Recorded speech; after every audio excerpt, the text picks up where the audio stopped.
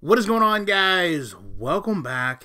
Commentary for you. So I've talked a little bit about Chantal past couple days and how it's relatively clear she's trying to find direction with her channel and what she wants to do. And I think so much of this is based on the fact that she's went through so many different rebrandings, right? So today she is Foodie Cutie. Now, the reality most of us understand is these rebrandings aren't about growing as a creator. They're not about trying to expand her audience.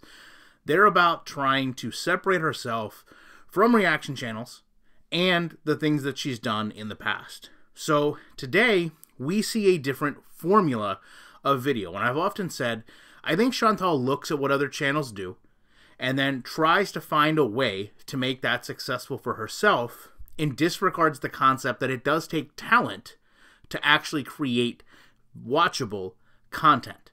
So to her, couples channel is as simple as her doing a couples channel. ASMR channel, simple as her doing an ASMR channel. That's all there is to it. All she needs to do is apply her name to a fundamental concept that is working for someone else, and inherently she will find success to her. But we know in the past we can look and see this has not been the case. There's multiple things she's attempted that have not panned out.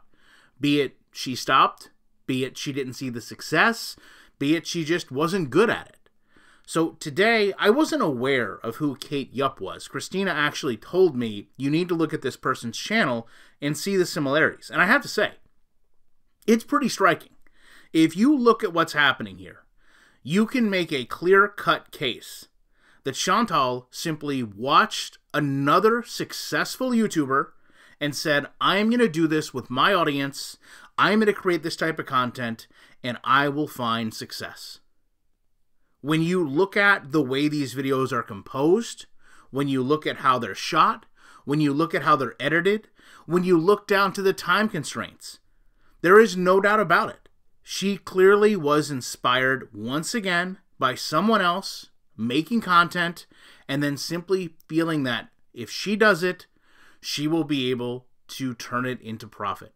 The reality is Chantal has her own audience, a unique group of people that have watched her slow train wreck, for lack of a better term, and many of them don't want to watch her new diet of eating food in copious amounts for 10 minutes. Love to know your thoughts on this, though. Appreciate you watching it. You know I will be back as soon as I can with more content.